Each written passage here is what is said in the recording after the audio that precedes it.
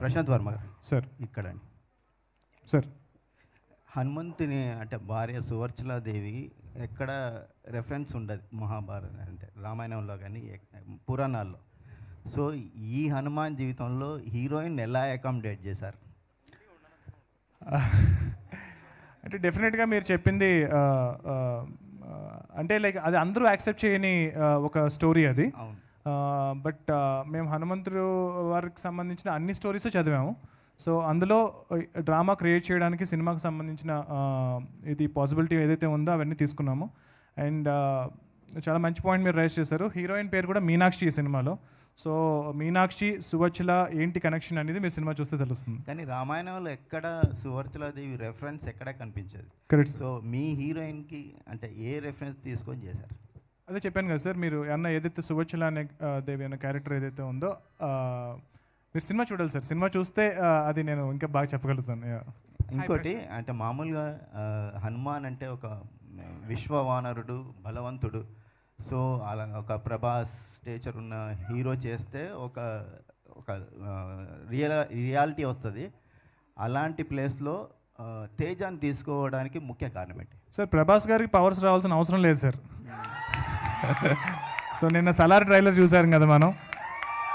సలార్ ట్రైలర్లో ఆయనకి పవర్స్ అవసరం లేదు, ఆయనకి హనుమంతుడు ఇవ్వాల్సిన బలం లేదు, ఆయన ఆల్రెడీ అంత బలస్తుడు.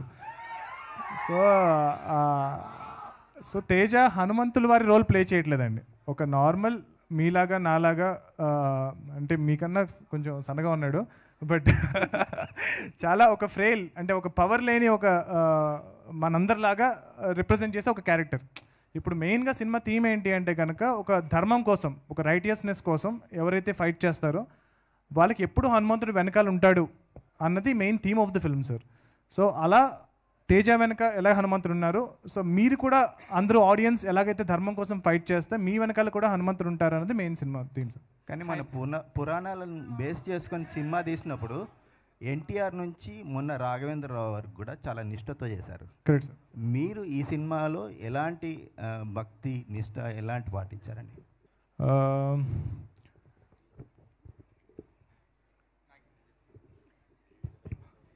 అంటే అది ఆయనకి సెంటిమెంట్ ఏమో చెప్పటం అని నాకు తెలుసు. సో ఆ చిన్నప్పుడు ఆ శ్రీరామదాసు అవన్నీ నేను కూడా చేశానండి, అదే నిష్ఠతో నేను కూడా చేశాను. సో అవన్నీ మాకు తెలుసు.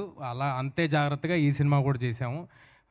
అట్లా అన్నిటికంటే ముందు మా సినిమా పట్ల డెడికేషన్, హార్డ్ వర్క్ ముందు నిలబడిందండి.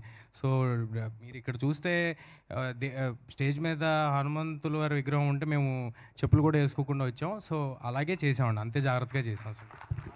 Hi Prashanth. Hi Prashanth. Hi Srivatsan here. మీరు జనరల్గా film isn't return, it gets made అని అంటారు. సో ఇలాంటి ఫిల్మ్ మీకు రిఫరెన్స్ పాయింట్స్ లేకుండా చేశారని మీరే చెప్పారు. So when you don't have any reference point and you don't know how you'll execute it, how do you write it? So then only you will do something that is very original. So if you already have a reference point, you will try to imitate that. So but I kind of study అంటే like ఏదైతే super hero genres already వచ్చినాయో, ఏదైతే universes already ఉన్నాయో అన్నీ study చేశాను. But I try to ఇప్పుడు మన style of ఇప్పుడు నాకు తెలిసి మార్వెల్లో కానీ డీసీలో కానీ ఇంత బిల్డప్ షాట్లు ఎవరు తీసుండ్రు.